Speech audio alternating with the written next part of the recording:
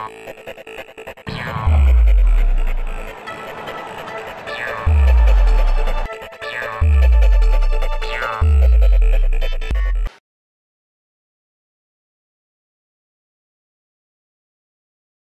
guys, and welcome to Chairboys 1887.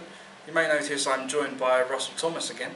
We're going to conclude the interview from previous, and we're also going to talk about some other things hopefully coming up in the future with moving on TV. So Russell, first of all, I'd like to officially welcome you as a co-host of Chairboys 1887. Thank you very much. Thank you very much for coming on. How do you feel? What's the why first of all did you agree to coming on to Chairboys 1887? First of all, I am very privileged that you asked me to begin with. I think anything to do with a football club where we can get it out, you know, and get it some good publicity. Anything we can do, fantastic. I'm more than happy to help. Give up some time. Okay. More than happy. And anything to make the show better, to achieve that goal, fantastic. I'm all in for it. If there was an overriding message, now you've been on the programme, this is obviously your second time being on. For those that maybe are a bit sceptical about coming on or sharing their stories, their experiences about the club, in just a little couple of words, what would you say? What would you say to those supporters that are wanting to come on but aren't quite sure? There's nothing to fear. Again, providing you can make some time to come on, I certainly was made to feel very welcome. Regardless of you know, your history with the club or your backgrounds, you know, no one will be discriminated against. It's basically just about being given the platform to share your ideas and opinions. And that's basically it, really. There's nothing really to fear. Okay. As Russell says, there is nothing to fear. We don't bite. There is literally nothing to fear. There are certain aspects of the club that we can't discuss just because, partly because we don't know the answers ourselves. That's why we can't discuss it. And also, the club have sort of said that there's a few things that we can't discuss. Partly because maybe the club don't know the answers themselves either. But anyway, leaving that behind, thank you again, Russell, for agreeing to be part of the programme. So when we finished the previous programme, we were talking about your all-time favourite Chairboys 11. We'd started off by covering part of the back four, or the back five I should say. Paul Hyde in goal, Jason Cousins right back, Terry Evans was one of the centre backs. So if we resume the two remaining players in the back four, Glyn Creaser, why was he chosen? For those people that don't know him or have never seen him play, why was he? Creaser, a generation before, probably a lot of supporters here would know. Yeah, myself included. Very similar in the mould to Terry Evans, an old-fashioned centre half. Yeah. No messing around. Get your head in, get your foot in. Excuse me. The leader of the side that won the conference. He was basically Martin O'Neill's projection on the pitch, and goal scoring threat, and very sadly missed when he had his accident at work with a forklift that kept him out. Fantastic centre half. Of course. Okay. Would you say, apart from obviously lifting trophies at Wembley, I think is what I'm saying, lifting trophies at Wembley and obviously lifting the conference as well, what would you say, was there maybe a defining moment or a moment where you thought, okay, this guy is a hardcore chairboy? I don't think there would be a defining moment, but I think the fact that he was integral in the part he played within the actual structure of the side. Yeah. You know, they say that, you know, your centre forwards will win matches, but your defence will win your championships. I do believe that. And the back line of that conference winning side was as good as any we've ever had. And he was the sort of, you know, he was the rock in that. When he wasn't playing, obviously he had the accident at work with the forklift. Could you see that he was missed? Was it obvious that he wasn't there? The most obvious thing about him was his aerial ability. Obviously his sheer height, he was roughly about the same height as Terry Evans, 6'4", 6'5". Okay. That would be the most obvious thing, and the organisation and leadership skills on the pitch would obviously be missed as well. Of course.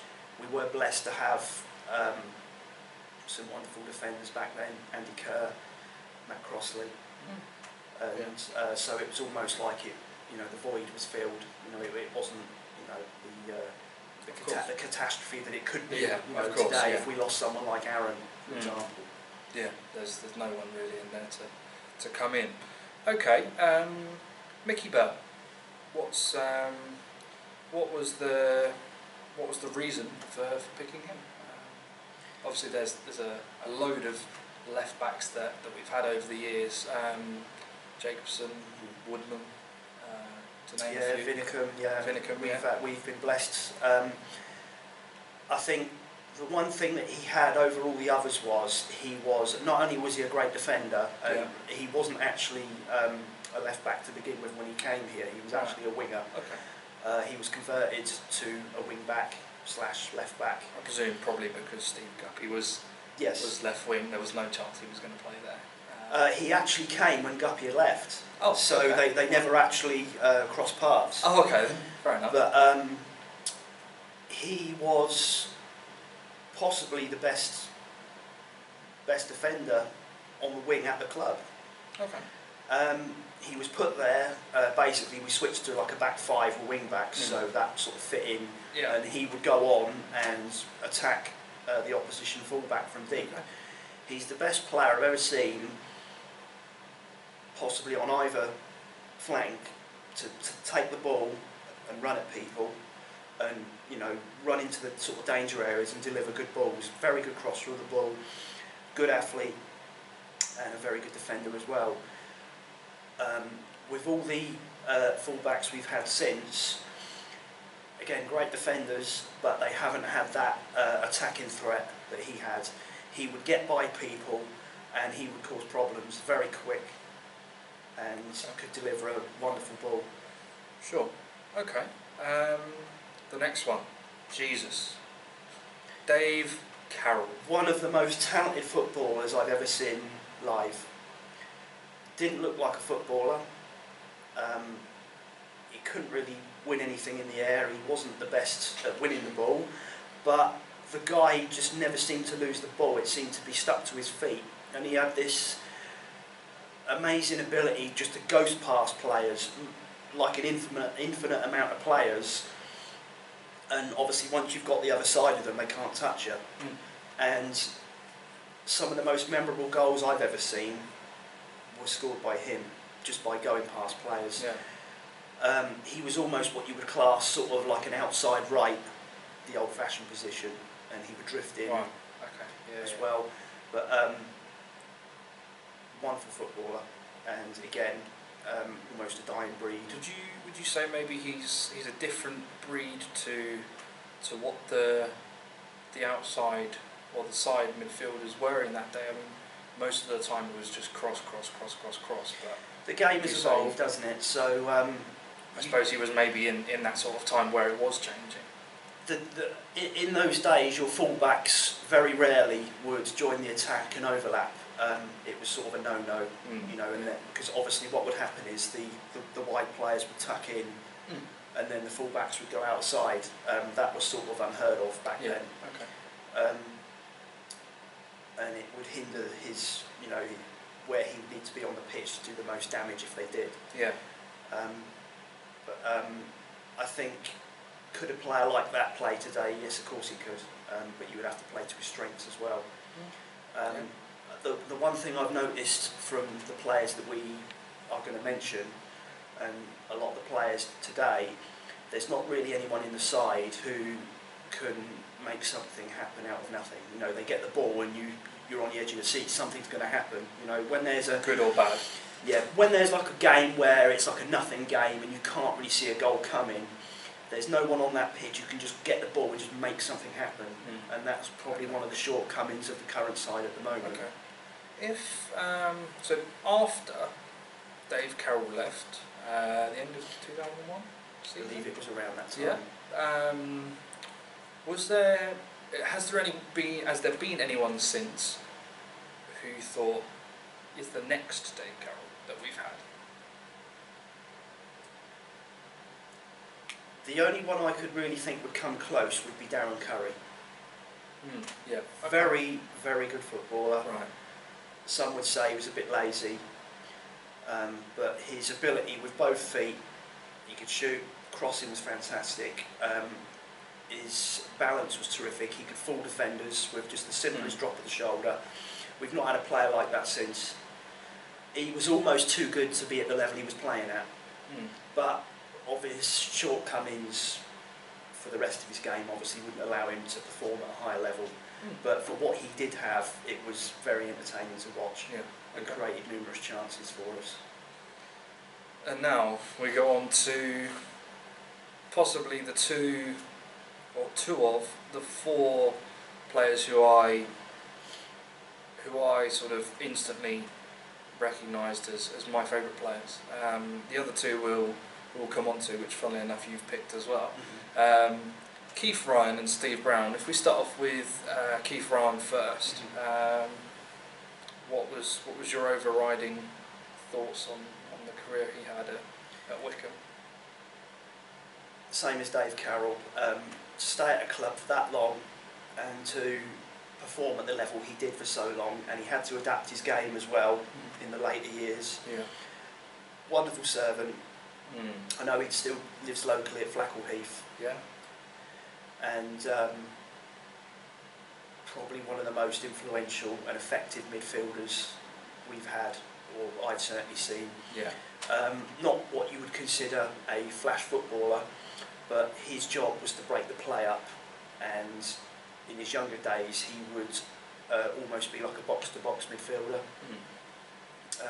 He actually came here, I believe, as a striker, believe it or not. Martin O'Neill saw something about him where he could basically patrol the midfield and do a job, and he was probably the most effective midfielder we had. And he forced his way into the side, got in front of Gary Smith, who was aging at the time, took his spot, and from that point on he remained in the side. And then of course became skipper, and rightfully so. There was a period of time where I think it might have been John Gregory actually made him a part of the back three, a centre half, done a very good job there. Right. But again, you just didn't quite... Wasn't that kind of player? No, he was great he could play anywhere on the pitch and do a job for you. But there was something missing when he was there. He just wasn't, Keith Ryan in the midfield was, getting the best out of him. Yeah. But he was eventually moved back into the midfield later on. Okay. The next one, Steve Brown, Brownie. I love Steve Brown. I think he's fantastic. Again, hard as nails. Not the greatest footballer in the world, but he was there to win the ball and be a pain in the backside. Yeah. Big bloke, 6 foot plus, built like a tank, and again, another player who would easily fit into the current side.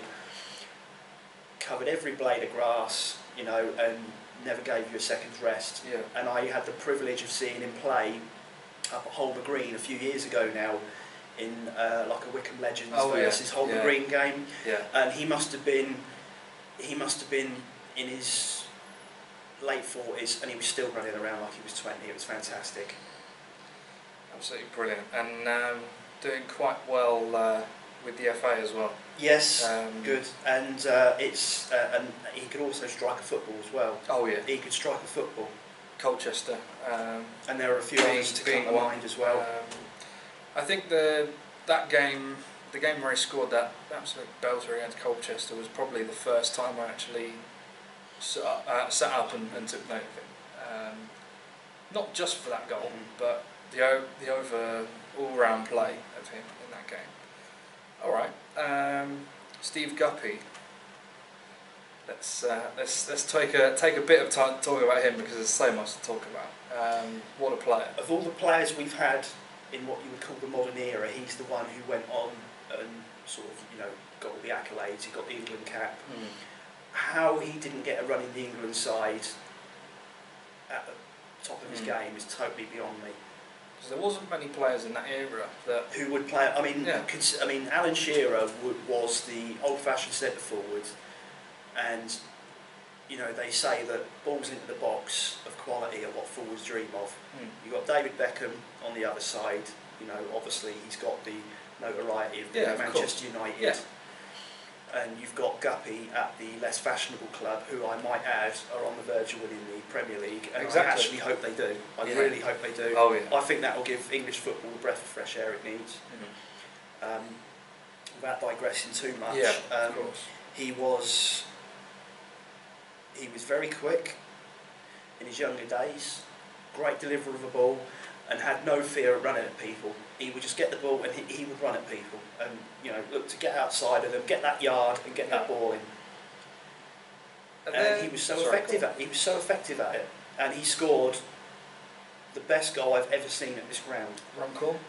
Yes. There you go. And I'm sure you've seen it. Oh, I've seen it countless times. I tell you what.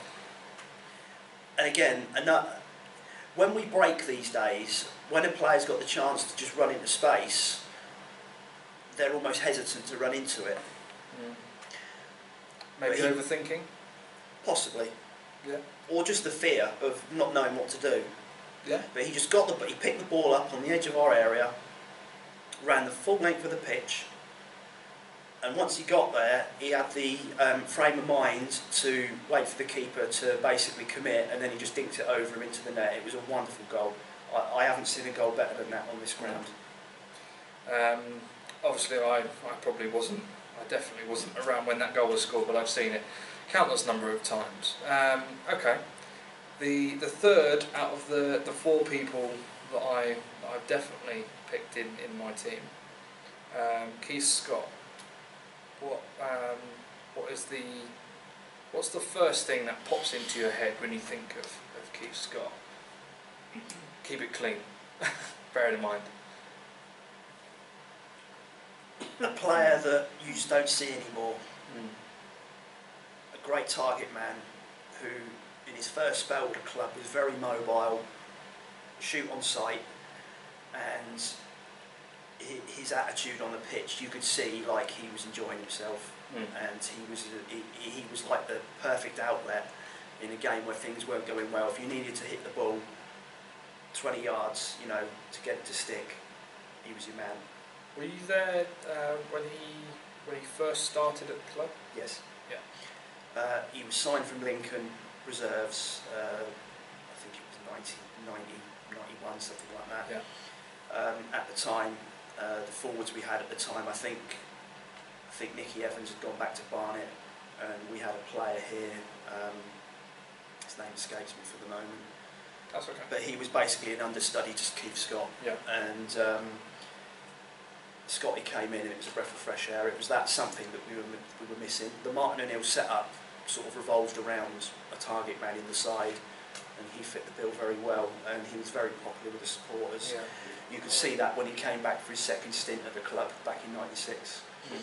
Not quite the player he was. The mobility was beginning to leave, and he was almost a little bit more one-dimensional, but he came in and virtually saved the club from relegation. Possibly a little bit like Hayes, would you say? Different player. Completely different. Paul Hayes, his game is based on dropping out of the box and linking the play up. Okay. Keith Scott was a player who would get in the box, and he would be so your completely target. opposite. Yeah. Okay, that's fine. All right. Mark Westy.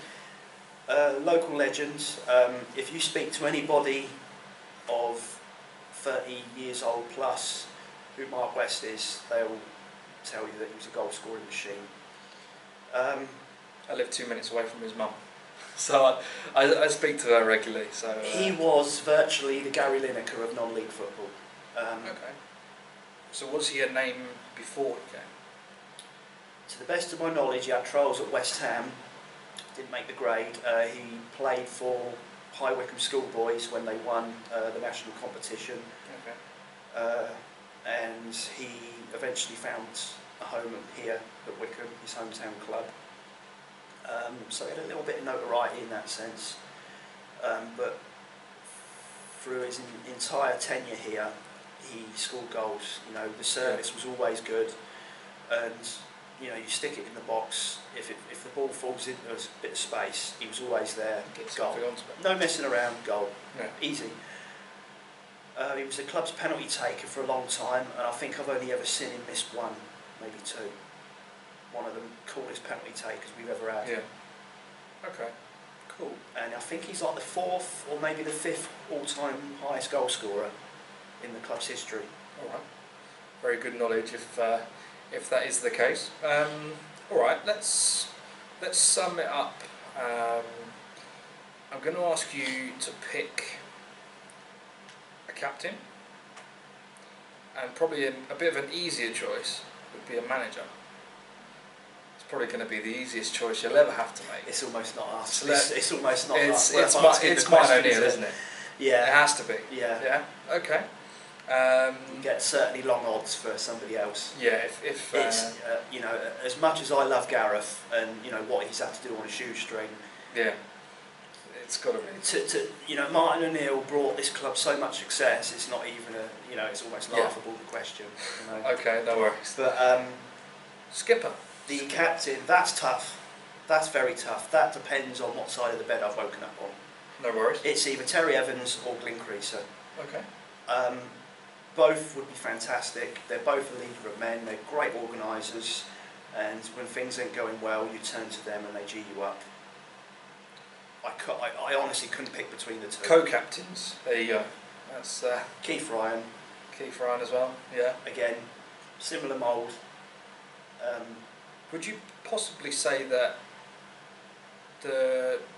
it's such a difficult choice because they were all the same type of character? They were all skippers, I think. I think when you look at the game of football, when you're on the pitch, it's all about your personality and the way you convey yourself and the way you carry yourself. Obviously, the skipper's armbands, you lead the team out, and you've then, by law, the football rules, got the right to talk to the manager. Talk to the referee, the officials. If you're a vocal player, you'll be vocal. You don't need the armband. You know. Obviously, you're constantly giving information, and you're constantly geeing up your players around you. So. Not the biggest issue in the world, because I think the players out there, a big majority of them will do the job. Okay. All right then. Very, very good. I'm very impressed with that. There's a lot of those players that I must say are in mine. We can talk about my one at a later date. Once I get rid of all the ones you've copied. No. Or I try and put together one that can compete with that, which will be very interesting.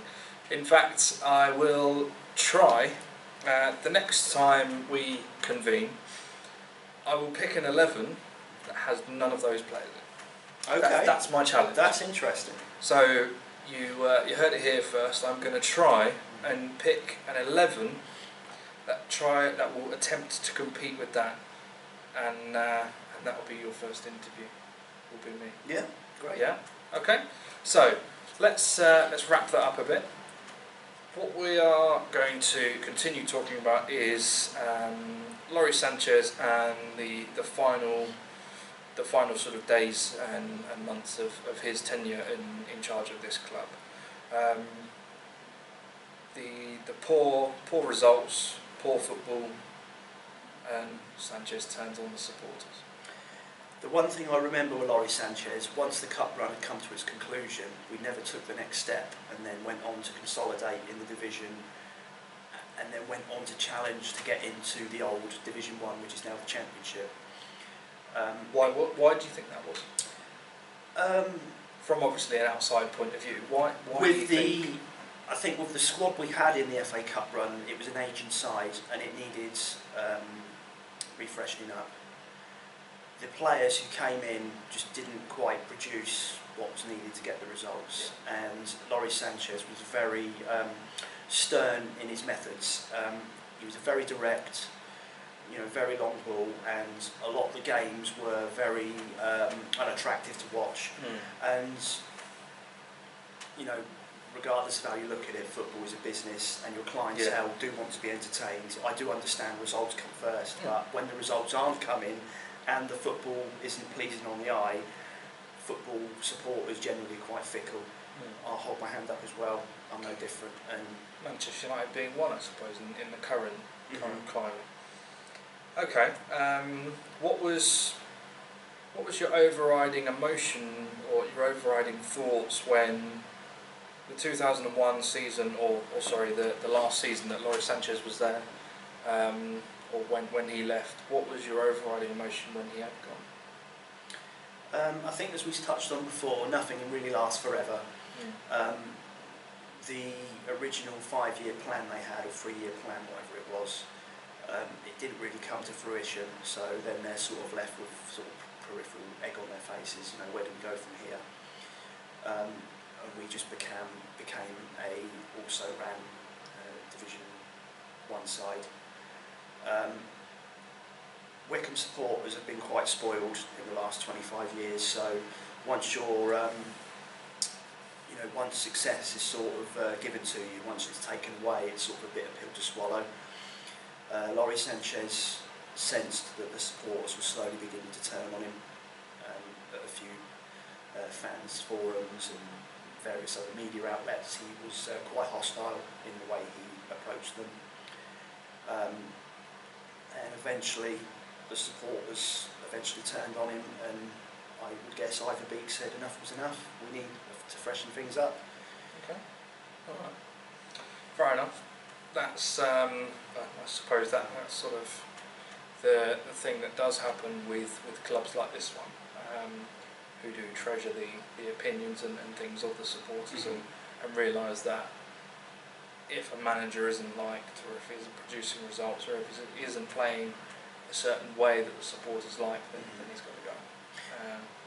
Wycombe Wanderers have always traditionally been a footballing side, all the way back to the non-league days, well before I was born. So there's always been a culture of this is the way we play, and we shouldn't deviate from it too much. Obviously, Gareth has been in the spotlight with regards to certain things, methods. But on the other hand, if you're getting the results, you can excuse it. It's just when you're not getting the results, people are quite quick to bite. Yeah. Okay. Let's talk about the much talked about arrival of London Wasps, or Wasps as they're now known, currently situated in Coventry. What were the thoughts about them coming in at first? At the beginning, I never really had an opinion. I've never been a rugby guy. I know High Wycombe traditionally has had a good rugby following. Yeah. It always has done, as far as I've been aware. At the beginning, you think, great, we've got a tenant who can pay us some money to sort of keep us afloat, give us some money. Yeah, of course. The funny thing was, with the financial climate, a lot of people in High Wycombe were then torn between, can we go and see the football club, or can we go and see the rugby? It was strange because you're in a transition where the next generation of the supporters, are they going to latch on to the football club or not? And now here you've got a top flight rugby side playing some of the best rugby in the country, and it was almost like I'll go and see the rugby. Yeah. And so it is technically like watching Premiership football. I think what you would, I mean, you're always, your hardcore support will be there to watch the grass grow of about 1,500 people. They'll be there forever, you know, they'll watch the team play against shadows, you know. Yeah. But what you would consider your floating supporters who would pop in for a big game, or you know they would cherry pick their games, they've then been given the option of another, you know, sporting contest. So, you know, those floating supporters then slowly started to go and watch the rugby, and for whatever reason we never gained those people back. Okay.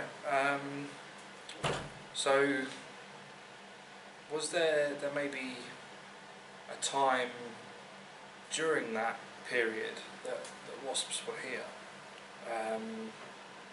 where you thought, apart from the money side, was it having an impact, a good impact anywhere else?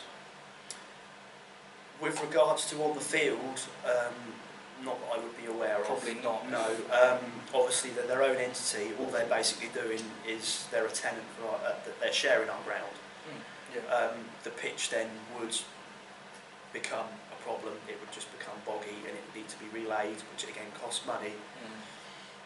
So, in effect, even though they're giving us money, they're actually creating extra problems. Yeah.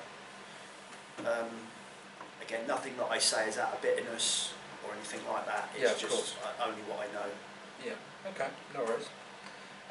All right. Let's leave the Wasps alone.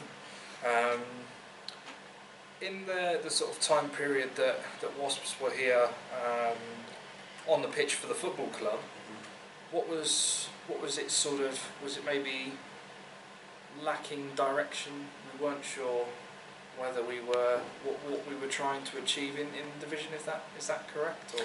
Or well, success is always the priority. You never set out a season to say we're just going to plod along and see what happens. Regardless of what they say through the media, players want to go out there and perform and win matches.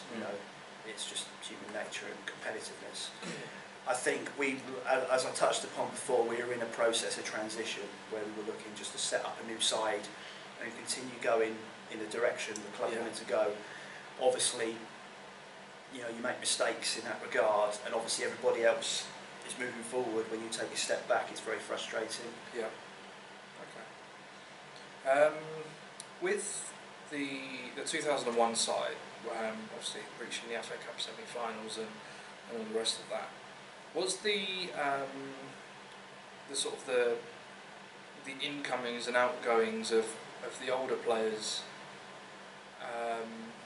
as big as it was to be expected, or was there sort of a group of maybe 4 or 5 players who all went at the same time? Or I think at the end of the next season, the youth team at the time was still starting to then become successful. Roger Johnson came in, and some of the older players naturally were sacrificed as their best days were now behind them, and the young players came in and they started to get experience, and it was basically, for whatever reason, we just never hit the heights we expected. Okay. With the youth team in that current era, or in that era I should say, was there sort of maybe 4 or 5 players every year who were promoted into the youth team, or was it, if you're good enough, you're in?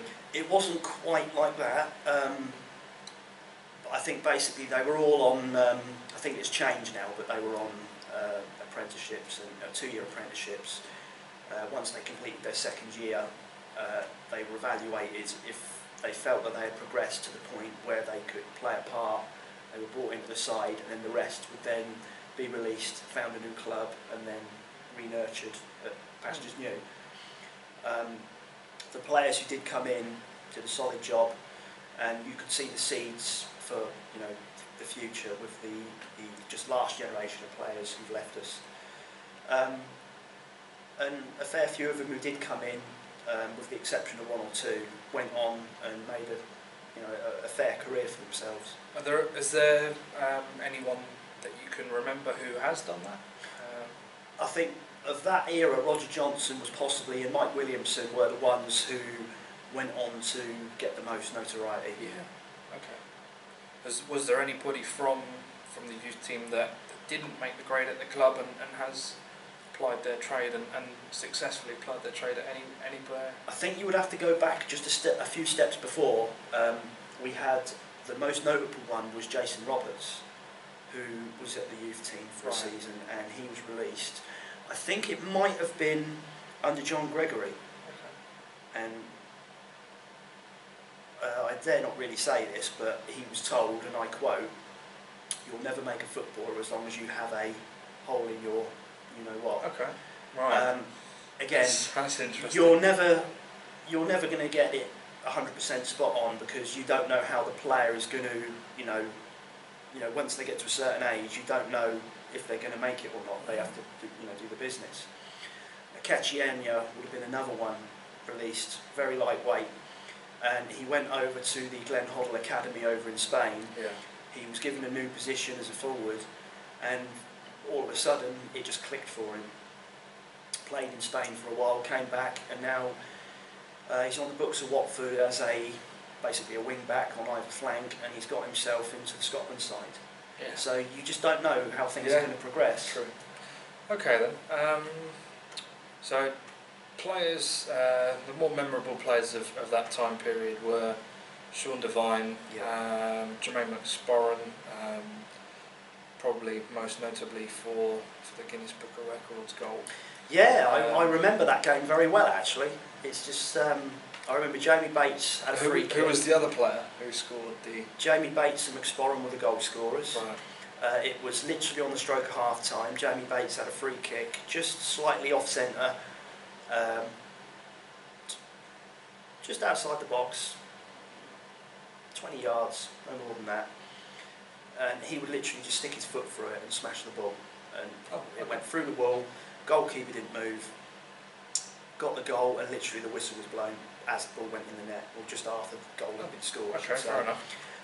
And then we tried a new routine from the kick-off in the second half. The ball was laid off to McSporran, who knocked it past the initial oncoming challenger from the first player, ran past another one or two. All of a sudden he found himself in on goal and just calmly just passed it into the goal, and we're 2-0 up. In fact, I nearly missed it, because I was literally just looking at the programme. Yeah. I heard the sort of cheer go on like this, and I looked up, oh, goal. Oh, fantastic, 2-0. It was weird. Blimey. It was strange. Alright. So, Jermaine McSporran and Jamie Bates, I think Jamie Bates has still got, he's either second or highest appearance maker at Brentford. Yeah, again, players like that you which don't see anymore. It's just outstanding for a player like that to still be like really high up in the making like that. I think it shows you how the game is today, though. You know, with players coming in and out of clubs. Yeah, and hopefully Mr. Bloomfield will stay on for another few years. I think with the form he's been in the last few months, he's almost reinvigorated himself. Yeah. He was almost getting to the point where you felt like he was on his last legs, and the club stuck with him through a bad time when he was injured, and he's come on and he's done a good job. Again, not the most spectacular player, but he will do the job for you, and I think he's earned himself an extension. Yeah, definitely. And obviously one of the other players we've already spoken about, Darren Curry, was part of that era as well. I mean, what was the sort of overriding emotion about him? I know you've spoken a little bit about him, but if you want to just... Yeah, I think just to add to it, I think he was one of the most technically gifted players we've had. Great first touch, cross with either foot, and I think with what he gave the team, I still think to this day we never utilised him as much as we should have. Yeah. I think under Laurie Sanchez, a lot of the game would be the ball would just go over his head. Okay. We really should have given him the ball more. Everything we did to create opportunities would invariably come through him in the final third. Okay. And for it not to be utilised was such a shame, because you know when he was released to go up a division, yeah, just told you everything you need to know, and we'll come on to that yeah, shortly. All right. I suppose one of the most controversial periods of Wasps being at Adams Park was the naming rights to the stadium being sold off to a local company for about 100,000, and they renamed it the Causeway Stadium. What was your initial thoughts? I can't really express what my thoughts were. I'm a tradition person. I mean, you know, at the end of the day, no matter what people want to say, the football club has got a heritage and a history. If it wasn't for Frank Adams and what he did with giving the deeds over to Lokes Park to us, we possibly wouldn't be in existence. Yeah. To basically spit on that and slap it in the face, I think was disgraceful. At the time, I don't think we were in a position where we really needed the money. I think we almost prostituted ourselves off just for a quick buck, and I was not in favour of it. No. And it's almost like saying next season we're going to change our strip and play in red like Cardiff did. Yeah. I think that's disgraceful. Yeah. Okay then. With that, obviously it became there was a managerial change. John Gorman taking temporary charge, and then Tony Adams. Yeah, when Gorman came in, Tony Adams was brought in as they were what you would call co-managers. Okay. Now Gorman being the more dominant of the two. I don't know exactly how it worked. How did it look? How did it look? It was very brief. It was literally a few games. To be honest, we were winning games, so you don't really question it. But looking back on it, in any walk of life where there's seniority, or in any job, there has to be one boss. You can't have two, because there will be a clash of opinions. Obviously, the club eventually went for Tony Adams full time. Looking back at it, was that a mistake? In hindsight, yes, it was, due to how it ended. The club obviously saw pounds and pence in front of them. Tony Adams had just retired. It's a name, it's a recognised name in the world of football. No managerial experience either. No, it will get none at all. It will get and I think he was just in the process of doing his badges. Regardless of the personal problems aside, he had his demons, but that's nothing to do with this in particular. I think the club saw a chance to get national media, and once that sort of honeymoon period had disappeared and the reality had set in, Tony Adams was feeling his way around. He'd done what he could in training to get the best out of what he had, but he was almost working almost blind through his lack of experience. At the end of the season, I remember the side was basically stripped apart. We had virtually 6 players on the books. The amount of players we lost, I couldn't believe it. It was almost like Alan Smith all over again. So any work that was done through the previous 2 or 3 years to build the side up had just been thrown in the toilet. And then the players who were brought in just weren't up to standard. And once Tony Adams felt that he was on the verge of the push, he just resigned. He just didn't turn up one day. Again, I wouldn't want to judge the man personally, but from what I saw from my own experience on the football pitch, we were left in a bit of a quagmire. Okay, I think that we have reached a bit of a point there where we can stop and have a bit of a break. So please do have a look at the commercial break, because there will be some good things in there for you to look at.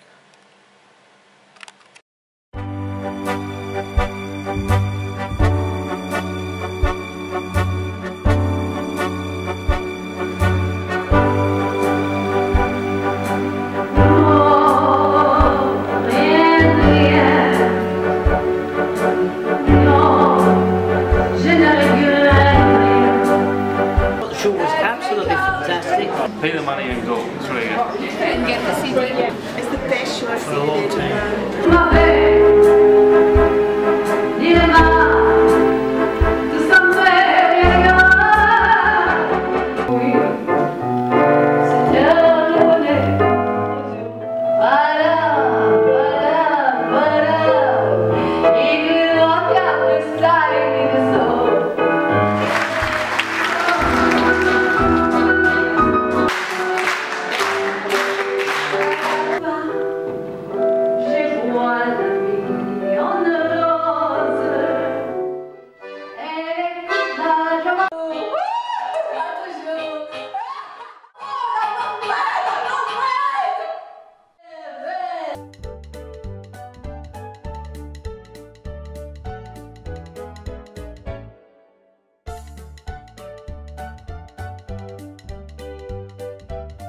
Absolutely wonderful show. The singing was absolutely beautiful. Laurene basically is Edith Piaf. Please go and see.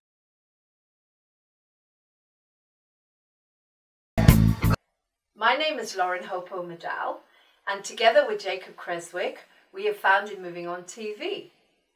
Now, Moving On TV is going to be a great new type of media. It's about you, it's about the community.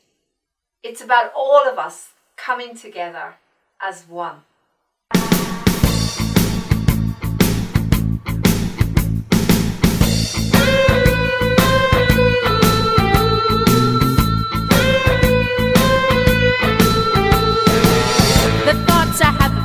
You're always on my mind. My name is Laurene, and I'm here to present you with some really happy stories that I found on the internet to help us have a better life. And I'm also looking for your stories. I am looking for your stories. Good evening, everyone, and welcome to our holistic show. I try to follow all the cycles of the night. Up and down the feelings go, I know it is right. Reaching out to touch your love, but emptiness is here. Back Wickham Hospital, I've started a petition.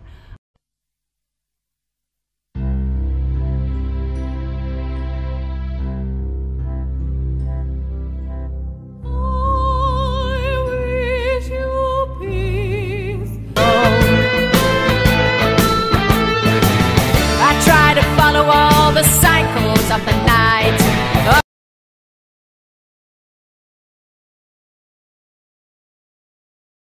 Hi guys, and welcome back to Chairboys 1887. Russell, the new co-host of Chairboys 1887, is here with me. Thank you very much again, Russell, for agreeing to be part of this growing programme to do with the best club in Buckinghamshire. Let's talk a bit about the. We finished before the break by talking about the period where Tony Adams resigned from the club. Let's talk about when John Gorman came in. What was the overriding emotion from yourself and from fellow supporters that you know about his arrival? The initial appointment, well, first of all, he had a wealth of experience. He worked as Glenn Hoddle's number 2 at Swindon Town when they got into the Premier League. Also England's experience under Glenn Hoddle as well during the '98 World Cup. He virtually ticked all the boxes required to turn around what was left by Tony Adams.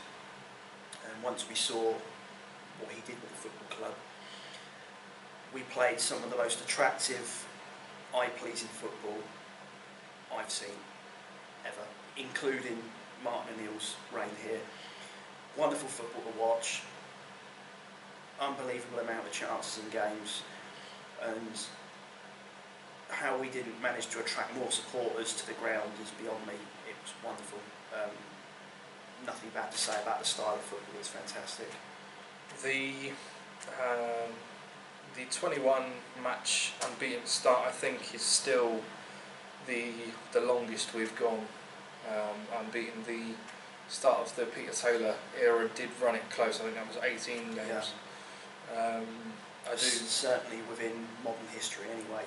Yeah, 21 matches unbeaten is phenomenal. Considering it's a 46 game league season, that's pretty much half the season, which was phenomenal. There was a period of time that year where we literally looked invincible. I honestly thought we could walk this league and win it unbeaten. It literally looked like it was close to a formality. Eventually the defeat did come. Fair enough, we were on track. As far as I was concerned, we were promoted. The unfortunate incident that occurred that basically derailed the side, with Mark Philo. Yeah, I think that was sort of the time where I had become a lifelong supporter, was that sort of time. I didn't know what to think to start off with, because I was new to the whole aspect of football. 2006, I was 7 when that happened, or pushing 7. What was the week like? Well, we got back home. We got back home from the Notts County game, and a friend of mine who lived over the road from me at the time came and knocked on my door and he said, "Have you heard the news?" So what are you talking about? Well, Mark Philo died in a car crash, and he died in the hospital during the game. And I couldn't believe it. Yeah. And we basically, it was a shock. And once it came to light, the circumstances behind it and what the accident caused, it killed a mother of 2, and it was actually found out that he was actually over the limit, driving some of his mates to or from a nightclub. Once that's sort of come out, it's extremely difficult to have any sympathy for the boy. It was just a foolish thing, and he paid the ultimate price for it. Of course, his family you just grieve for. At the end of the day, he was still somebody's son.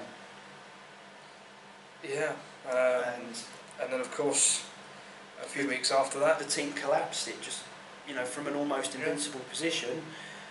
If you put yourself in the shoes of someone, where you work, if someone who is dear to you, you see every day, is just not there anymore, then you just can't, there's no way you can just carry on, but even though you have to, but your mind is just in the clouds. So I can understand why the season was derailed.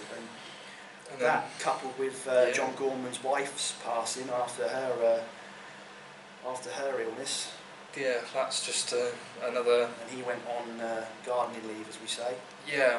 That was extremely controversial, and Steve Hayes was here at the time. I was incensed when I found out, because I honestly thought John Gorman was the guy to take us into the next division.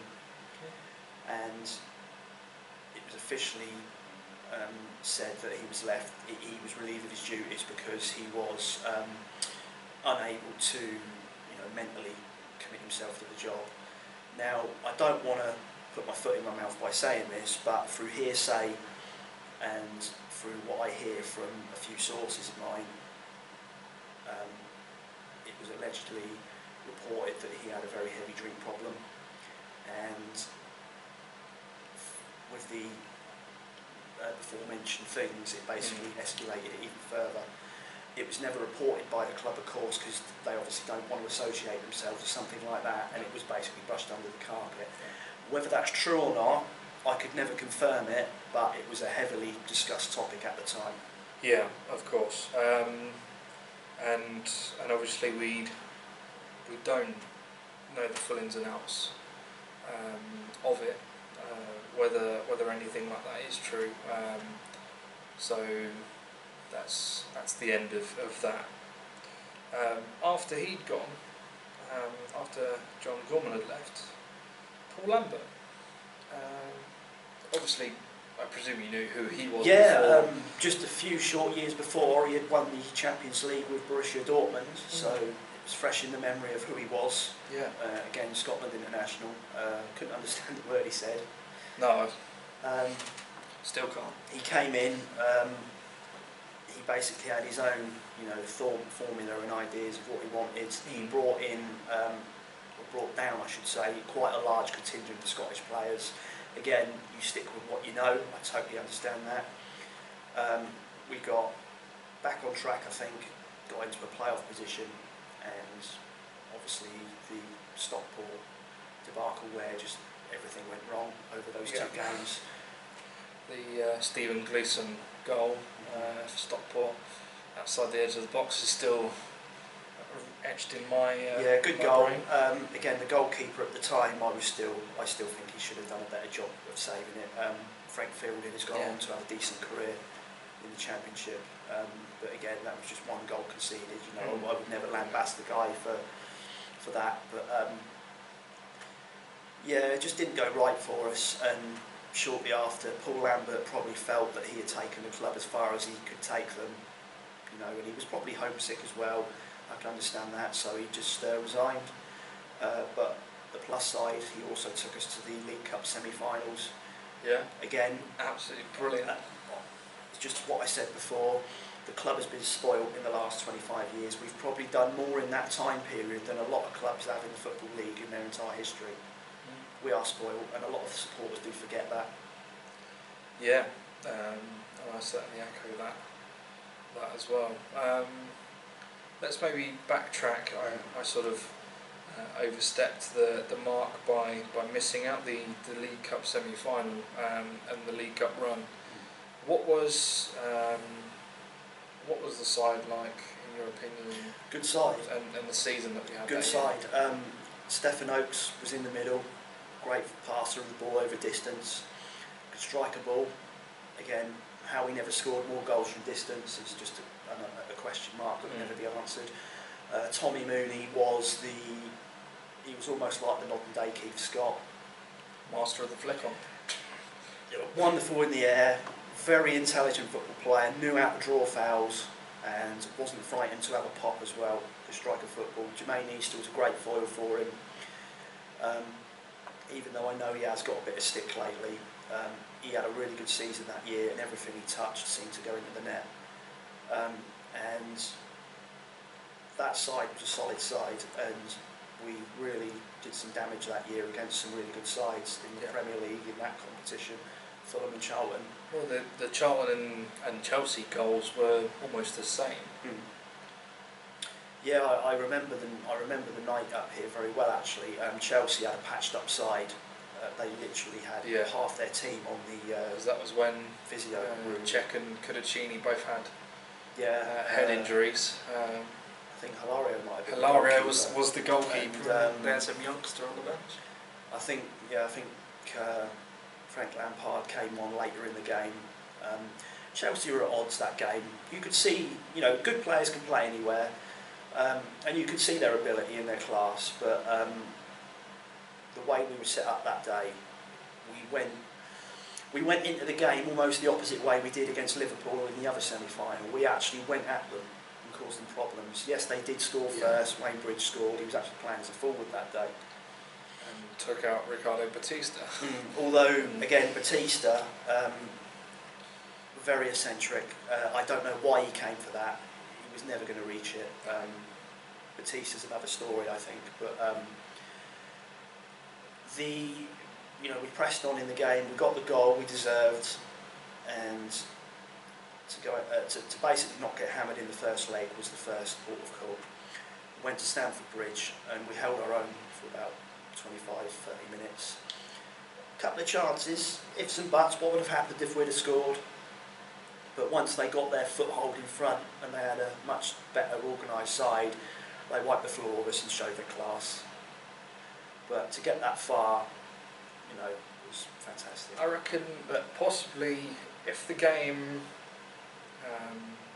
was one game against Chelsea, we'd have possibly gone through.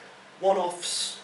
Because obviously the semi-final against Liverpool, like you were saying, it's a one-off game. You never know what can happen, and they always say if you're going to do it, you do it in the first game. Even if we'd have won up here, obviously they've still got the advantage at their place, and it's so tough. I mean, Chelsea, Chelsea were, in the midst of their Abramovich, spending spree. So, they were a universe away from what we were. And I think they did have 3 or 4 of their players did actually return from injury for the next leg. So just so happened that we were the game that they were able to play. It was one of the few games that Andrei Shevchenko actually showed the class that brought him to the club initially. Yeah. Because he had a torrid time in England. It's amazing how we could do it against a League Two side, but not a. But that's just life, isn't it? Yeah. So same with Michael Ballack, I suppose. And, who was very heavily shown up in the first game, extraordinary, but a wonderful achievement, and held our own against one of the best clubs in the country. Can't say any bad things about it. All right then. So let's fast track a little bit.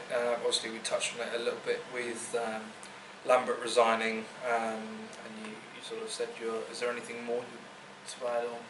It was very brief, so my memory is quite clouded, so it's not really much else to add, apart from what we've said already. Of course. Now, the Peter Taylor era is where I catch up to you a little bit, because this was the first season, where I was a season ticket holder, and what a season to become a season ticket holder. Yeah.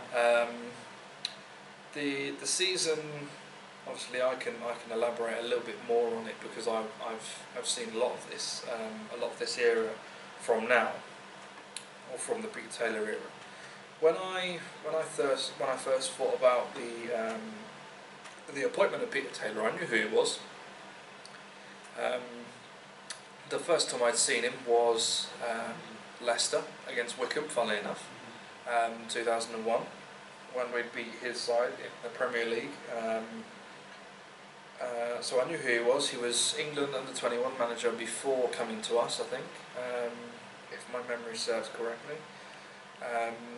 Working with a lot of players who didn't make the grade in the national squad. But anyway, in terms of that season, what were your thoughts?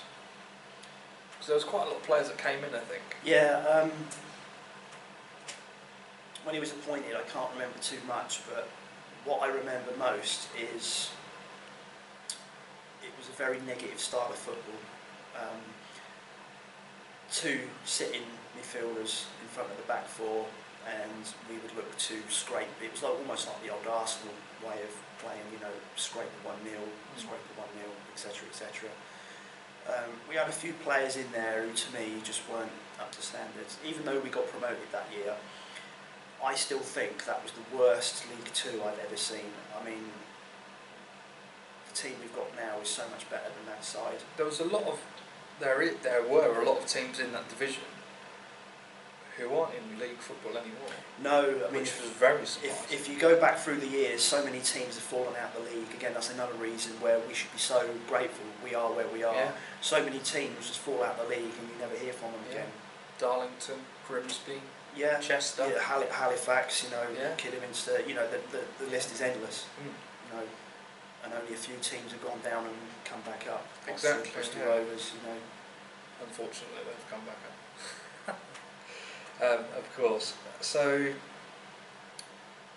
I sort of thought, obviously being still a young fan, great, we won promotion. Yeah. As a young fan, I didn't sort of oversee anything, overlook anything, or overthink anything. So I just thought, wow, brilliant. I was disgusted on the last game of the season. I was one of the few people to actually boo the side. Not the side in general, but the manager, because we had set up to not lose and hope that everyone else done us a favour, which I think rely on other results. Which I think is wrong. And we did lose. Yeah, and the way we set up, we encouraged them to come on at us, and we should have beaten Notts County. Because they had nothing. I think they were about 14th, 15th in the league. No chance of getting in top 10 even. Weren't going to be relegated. They were basically playing for their futures. Yeah. And their contracts. But the way the game went, I just thought to myself, get out your half and go at them. If you're going to lose, you lose. But it's meant to be a celebration day kind of. And we went a goal down and we just wouldn't come out of our half, and I was disgusted by it. And fortunately, results went our way and we went up, but I just didn't agree with it. Yeah. And I thought to myself, well, if this is going to be our manager next season, in a higher division, and I know I got a bit of stick off a few people on the terrace, but I just felt that, you know, I was validated in my feelings, because I want to come and see Wycombe try and win a football match, you know, and I just thought it was like a cop-out in the way it was set up, and the following season we were just outclassed. Yeah, definitely. And we just become a yo-yo club. Towards the end of our time in League One, Gary Waddock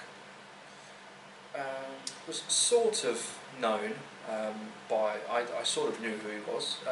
Yeah, he had success at Aldershot, so again, he's got that on his CV, so they bring him in. Very likeable guy. Again, like we said before, he stuck with what he knew, so a big contingent of his Aldershot players would come over to us. And a lot of them did quite well. Yeah, some of them, you know, Nicky Ball would have been probably the outstanding person. Obviously, his, you know, leaving the football club under the circumstances he did points towards that, you know, he was upset when Waddock, you know, left. But again, that's not really for me to speculate. But there were one or two players who did come to us who just weren't up to the standard. John Halls, now a model in a lot of fashion magazines, which, you know. Yeah, all the power to him. He's made another career for himself. Yeah. But you know, the players who did come in just weren't up to it, and at the time we didn't have as much money as we did a few years previous, so he may have been hindered in that regard. But you know, Waddock just probably a step too far for him. Yeah. Nice guy. Do you reckon if he'd have had maybe a year with, or even half a season with Aldershot in the Football League, then we'd have gone after him? What would you think? What do you think about it? It's hard to say. I mean, the football club make their decisions based upon here and now. You know, you can't really hang around. And I suppose he was successful. Yeah. Obviously, that on his CV. Obviously, whoever was at the football club who made the decisions, that was good enough for him. You know, obviously, if you hold on looking for, you know, for them to follow through, someone, you know, you're standing still. You need to be moving forward. So, you know, I don't have any discrepancies in that regard. You know, it was a very, very enjoyable time, sort of the period that he was at the club. I mean, he got straight back up. Yeah, it was more entertaining football. It was much more open. You know, a world away from what Peter Taylor served up. I think once we got into the division, he didn't really know how to sustain the club. And you know, his contacts sort of dried up a little bit. I was going to say his contacts dried up, you know, because he couldn't sort of see beyond the Aldershot connection. A conference manager, essentially, or a League One manager with conference contacts, possibly. That's the thing, you know. That's not to say that he couldn't, you know, do the job higher up, but again, it's who you know, isn't it? And he was sort of bringing in, so he's come up from the conference bringing conference players into League Two, then bringing League Two players into a League One side. So he's sort of bringing in players from the league below. A bit like Paul Lambert did when he was at Norwich. That's right. Essentially, but not with as much success. And then after sort of possibly the worst period that I've seen the club in, was the anniversary year, the 125th anniversary year. The way we were playing, some of the players we had didn't look like they were bothered. No. And I thought it was horrible. I think the way the game is today, I'm going to be quite blunt about it, footballers generally are what you would call modern day mercenaries. You know, it's a world away from the non-league where you play for the badge, you play for the club. You know, obviously they're looking to make careers, and if they feel that their careers are stalling, I won't bother trying today. But if we went into our jobs like that, we'd be shown the door. Yeah, exactly. The players in general who appeared to be the clicker players, who were the troublemakers, eventually were moved on, and we did eventually start afresh. And Gareth Ainsworth has basically installed a philosophy in the football club, which he wants his players to follow. And if we don't follow it, out the door, and I'm all for it. I haven't got a problem with that. Which is essentially probably what he was brought up with when he was starting out. Sure. So, you know, And I think on that subject as well, the transition period between Gareth Ainsworth, the manager, Gareth Ainsworth, the player, into Gareth Ainsworth, the manager, was probably a tough ordeal for him. Yeah. I think when you're in any work situation where you're what you would call one of the boys, once you automatically step up to be a superior, you can't really speak to them without them sort of keeping straight faces. I think he actually came out and said that himself, that when he was in caretaker charge or he was player manager, that players were looking over and they still saw the number 7 or the number 40 on his shorts. I thought, yeah, I mean, he's still a gaffer. in my work environment where we've had people promoted into positions, it is hard to. It's not done intentionally, but it's hard to give them the respect they deserve in their position. Kind of like your best mate being your boss. Yeah, it's the dynamics are not right.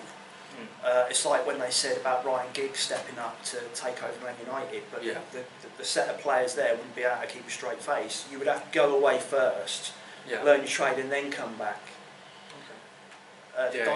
But he very successfully managed to turn the dynamic around, and as we said before, he's got a good philosophy here. All right. Very, very briefly, let's talk about favourite memories of the club. Let's pick one defining moment. One of your favourite moments that you've encountered being supported. The conference winning, the last day when we won the conference, when the trophy was given to us, I believe we actually lost that game. I think we only that was like the second game we lost at home all season. Right. But the title was ours, and to be able to get that set of players to go one more season after the disappointment the year before when we joined 94 points with Colchester was a great achievement. Yeah. A testament to the manager and the players. That would be the one thing that sticks out above everything else, including the cup runs. Yeah. All right. What? Just one very last question.